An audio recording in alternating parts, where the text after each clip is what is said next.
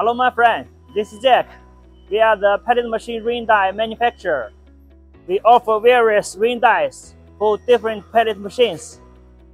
Our company have successfully invested in purchasing advanced production and processing equipment, including for axis, deep hole gun drills, CNC horizontal and face lathes, CNC hobbing machines and more, to ensure that the quality of our ring die meets international advanced standards. We provide high-quality pellet mill dies for CPM, Buhler, Yulon, Andritz and other companies throughout the year.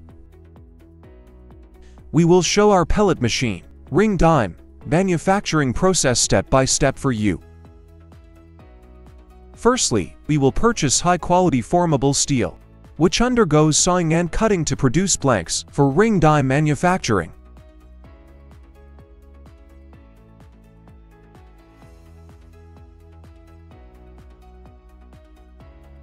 The cut mold iron blocks are subjected to a high temperature of 1200 degrees for decarburization. Heating not only enhances the metal's plasticity, allowing it to withstand significant deformation without cracking, but also reduces the deformation resistance of the metal, greatly minimizing the force required for forging.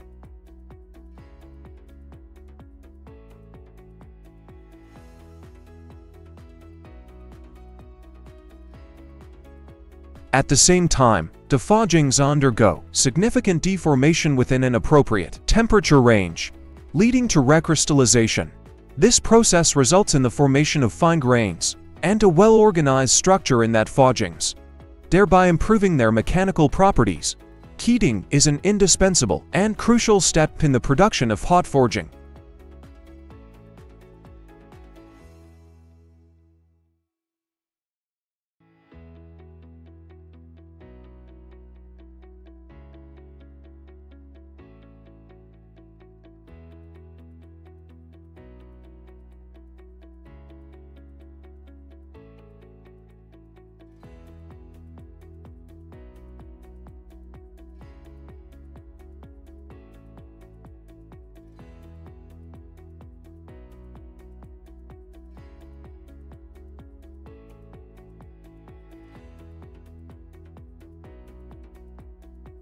The third step in mold production is to use a rolling ring machine to compress the mold, shaping it into the approximate external dimensions and meeting rough processing standards.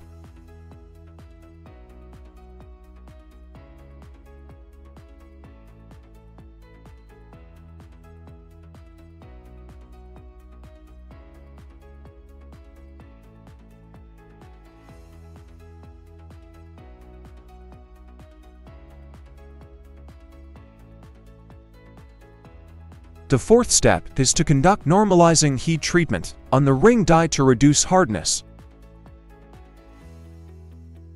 The fifth step is to allow the heat-treated ring die to undergo natural cooling.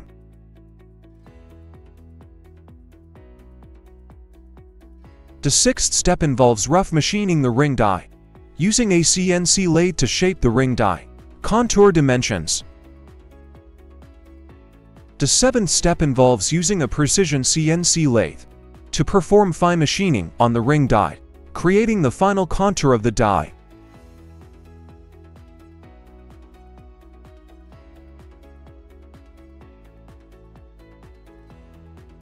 The eighth step involves using a 4-axis deep hole gun drill to drill holes in the ring die.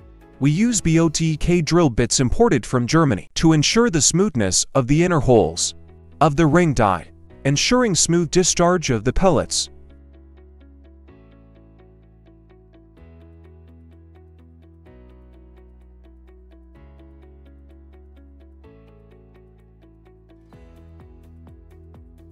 The ninth step involves modifying the compression ratio of the ring die, adjusting it to a suitable compression ratio for pellet making.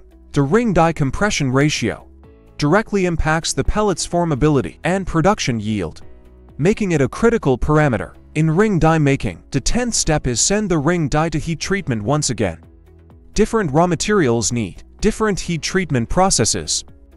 For example, 20 Krumte alloy steel should undergoes carburizing heat treatment and X for 6CR13. Stainless steel should undergo vacuum heat treatment. After the heat treatment process, the ring die exhibit increased wear resistance and extended lifespan. The 11th step involves drilling lifting holes in the ring die to facilitate the lifting and installation of the ring die. The 12th step is to inspect the processed ring die to ensure it meets the required accuracy, guaranteeing dimensional tolerances of the ring die.